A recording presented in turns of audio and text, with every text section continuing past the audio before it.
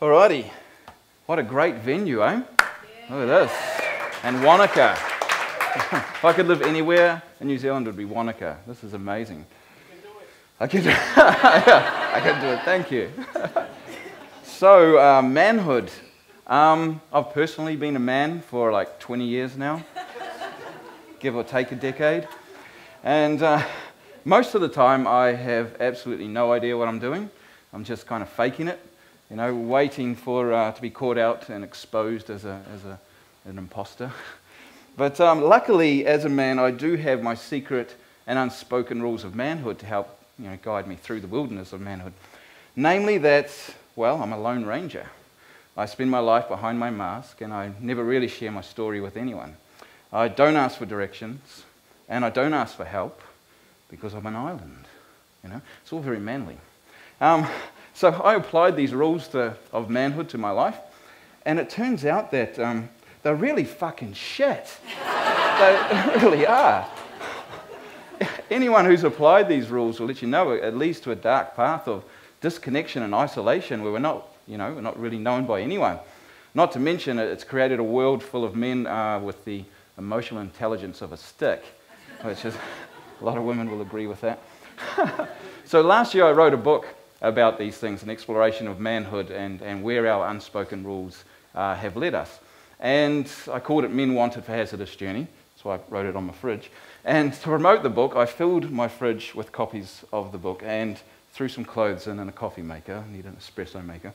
And hitchhiked around the country, more than 4,500 kilometres, smashing the world record for hitchhiking with a fridge, which I didn't even know existed when I started. And so what all of this means is that I am now the world's leading authority on hitchhiking with whitewear. So that's impressive. Thank you. But today I want to tell the story behind the story, the other story of the fridge tour. But to do that, I'm going to have to break the man code. I'm going to actually have to talk about what was really going on. So, beginning of last year, on my 18th wedding anniversary, my wife asked me to leave. She had lived with me through my 20s, and I was shit in my 20s. A lot of anger and rage and depression. And she had lived with me in my 30s as I dealt with a lot of that, but I failed in business on such a grand scale that left our family homeless on more than one occasion. So living with me is like being on a roller coaster ride, and she'd had enough. She needed to get off the ride. And as a big part of me totally understood that, because I would have left me years ago, because I'm not awesome to live with. But the other part was really struck by this overwhelming sense of shame. And I was really surprised that it was shame that hit me. I wasn't expecting that. Because I have failed a lot in my life, more than anyone I know. But, you know, the two things I was never going to fail at was being a husband and being a father. And I was failing miserably as a husband. And I also didn't know how a good man should respond to such a request to leave. You know, do I honour that request and just go? Or do I stay and fight for my family, for my kids? I didn't know. Where's the manual? And so I decided that I'd stay and I'd fight for my family. And for 6 months, we tried. We went through a lot of stuff and really tried to make it work. And after that 6 months, I went to the pub with a good mate of mine who I'd talked a lot of this stuff through, spent a couple of hours there, and by the end of the couple of hours, I was like, you know what? I think she's right. I think our marriage is over. I need to leave. And I'm trying to hold back the emotion, right? Because it's not very manly to cry in a pub. That's in the man code. You can't do that unless you've got a dozen pints in you. Then it's okay. But, you know, I love you, man. But and so I said, but I can't move out and do the whole one-bedroom apartment thing. I can't move out into a one-bedroom apartment and only see my kids every other weekend.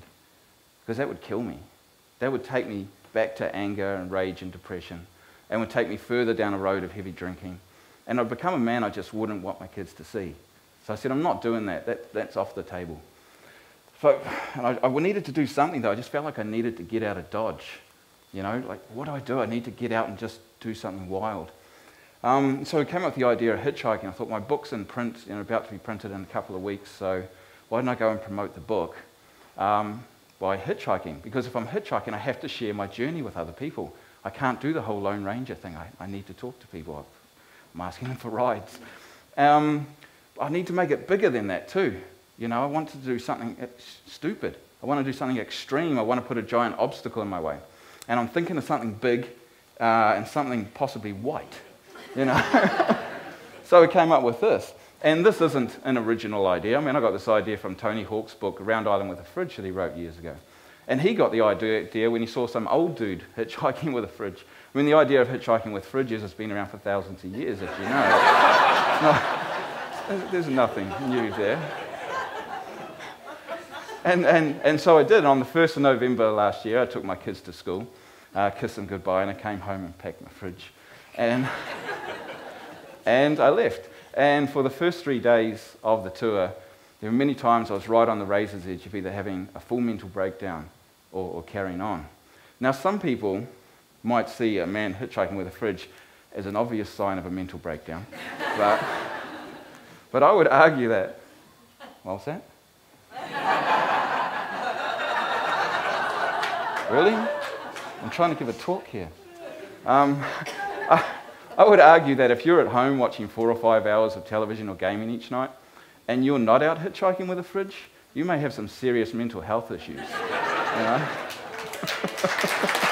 Thank you. But sometimes you need to do something mental to stay sane, I think. So, on the road, 6 weeks I was on the road, and I met hundreds and hundreds of people and had a great time. And the great thing about hitchhiking is quite often when you're in someone's car, it becomes like a confession booth. And the stories become very honest and very real very quickly. And so I heard loads of people's stories of where they'd been and what they'd done. And I heard great stories and horrifying stories. And people who had also been through separation and divorce. And people who had been married 40, 50 years and still happy. And, you know, I got a bigger picture. And I got to hold up my own journey and look at it and process it and grieve my way through a part of my loss. And one of my favourite stories from the road was this lady picks me up in a little town in the middle of nowhere. And we get into a deep conversation very quickly, and within a couple of minutes, you know, she's burst into tears. And she says, you know what, half an hour ago I dropped my kids off at my parents' house. And I've been driving down this road looking for a truck to drive head on into. So, but there haven't been any trucks. And then I see you with your smile on the other side of the road with a fridge. And I have to pick you up. And so for 2 hours, as we drove along, I listened to this lady's stories. And that lady's life was saved that day because she had the courage to take her mask off and tell the real story of what was going on. And I was there to listen. And so after 6 weeks of being on the road, I was in a great headspace. I'd shared my story, I'd heard so many stories. And I could now come home and I could be the father that my kids needed me to be. I could be the ex-husband that my now ex-wife needed me to be. And all these months later, yeah, the one who's not the arsehole, I'm an awesome ex-husband. I really am. Actual husband, shit. Ex-husband, awesome. But I did what I needed to do. I broke the man code.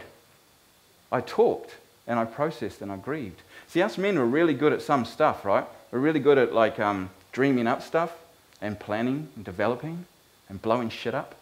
You know, we're really good at that. And backing trailers and chopping wood and parallel parking. You know, we're really good at some stuff. These are manly things.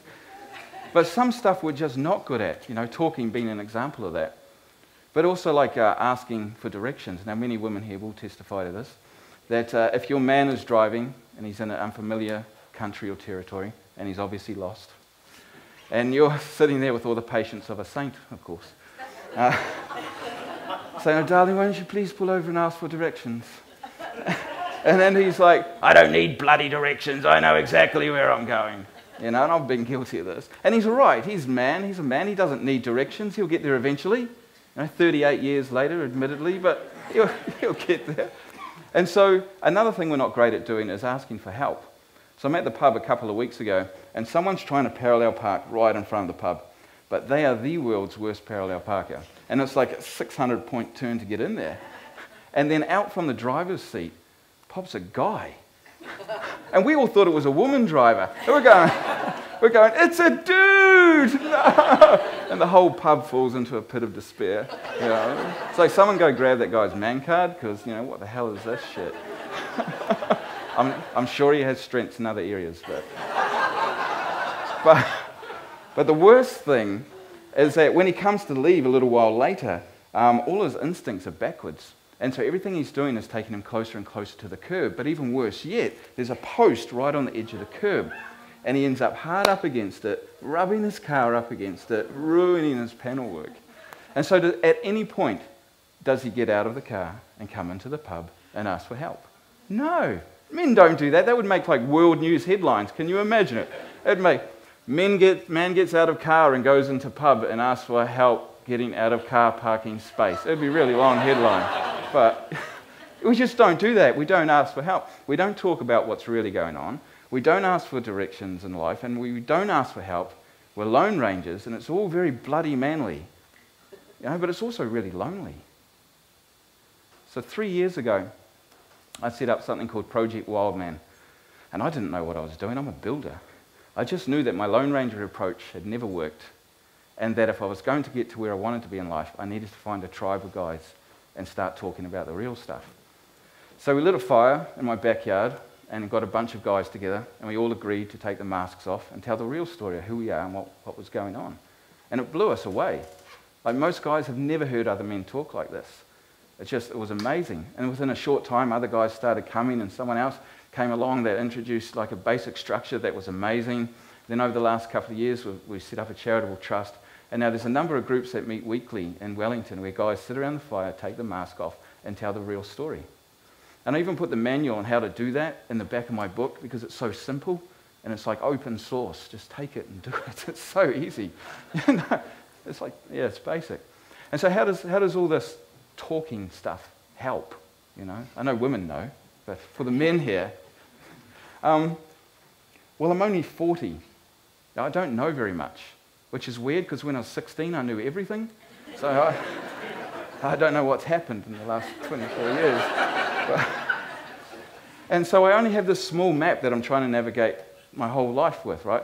The territory is massive, and I've got this tiny little map that's like what I know and what I've seen and what I believe and the filters I use. And the man I want to be is over here. And I've got this small map that I can't get there. And the father I want to be is over here. And I've got this small map and I'm trying to navigate the entire territory. But you see, this guy over here, he's got a different map because he's covered a different part of the territory. And by the time you get like 10 guys together, you've all got a different part of the map, and you can all hold it up and actually look at it and start getting the bigger picture. And so I can, at Wildman, I can sit around the fire and I can say, I'm really, really struggling. An actual example from my life is I'm not being the dad I want to be at the moment. This anger keeps popping up. And so at Wildman, I can hold that up and talk about it. And one of the cornerstones of Wildman is own your shit. You are where you are today because of you, so don't blame anyone. Own it and get on with it. So I'll hold it up and I'll talk about it and go, man, this anger keeps coming up. I'm trying to be this dad, and yet this keeps happening. And what's great about my group is there's 3 or 4 other guys who also have children. So they'll start talking about what's going on for them and how they're either succeeding or failing, and I can learn from their story. And I get the bigger picture. But it also helps me to realise that I'm not the only one who's an asshole. So, you're an asshole. And so I feel better about myself. It's great. And so if a wise businessman is taking on a new venture, he doesn't do it alone, but he gets his dream team together. He'll get people who have strengths where he's weak and people who know stuff he doesn't know, and he'll get his investors and his mentors, and he'll put it together, create his dream team, and head to, and they'll go together and they'll succeed. Why do most businesses fail within the first couple of years of starting up? The Lone Ranger. You've got this small map and you're trying to cover the whole territory. It doesn't work. Why do us men never get to where we actually want to be? The Lone Ranger. Small map, massive territory. It doesn't work. So another reason that talking actually helps is that us as men actually want to connect with other guys. I know it's not manly to say that. Apologies for that. But we do. Like, what's the pub really about? What's playing sports really about?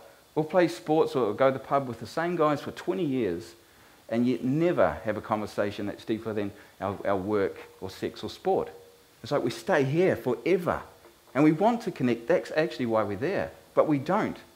Because we have these unspoken rules that, we don't talk about that stuff. This is what we talk about. And if you ever go here, I'll say, pull your head in, and we'll just keep it here, please, because this is where I'm comfortable.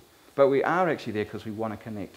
And what forming your own tribe does is it creates a space where you're there to connect. And you can't truly connect with someone else unless you're truly seen. And when we spend our lives hiding behind our masks, I'm the tough guy, I'm the rich guy, I'm the poor guy, I'm the witty guy, and we never allow ourselves to truly be seen, we can never actually truly connect with other people. And so that's what creating this kind of tribe does as well. I'm there and I connect and I get a bigger picture. So many of us guys actually want to be better men. We want to be better fathers, we want to be better husbands, we want to be better partners. We just don't know how. We were never shown. And we're tired of beating ourselves up over every little mistake and failure. And our families are tired of us spewing the disappointment of our lives over all of them with our moodiness and our anger and depression and sulking and punishing and blaming. And our partners and our wives and the women in our lives are tired of carrying the load of all that. A weight that an entire tribe can carry, but one person cannot. And women have been burning themselves out for generations, trying to support us men, trying to rescue us and save us. But we don't need rescuing, and we don't need saving. We need our tribes. So men, we were handed a model of manhood that is broken. It's never worked.